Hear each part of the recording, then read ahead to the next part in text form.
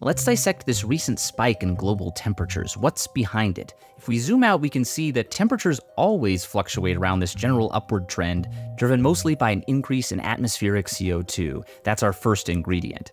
Then add some influence from solar activity that follows this 11-year cycle, and aerosols, which actually lower temperature by reflecting more sunlight. This is the result of a giant volcanic eruption.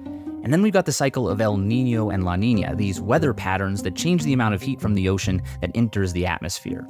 When we combine all these ingredients, our line starts to match the observed temperature pretty well, but scientists have a couple other theories about what's going on right now.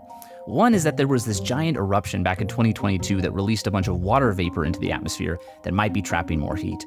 Another is that new regulations mean that ships are releasing less sulfur dioxide pollution, and the downstream effect of that is less sunlight reflected.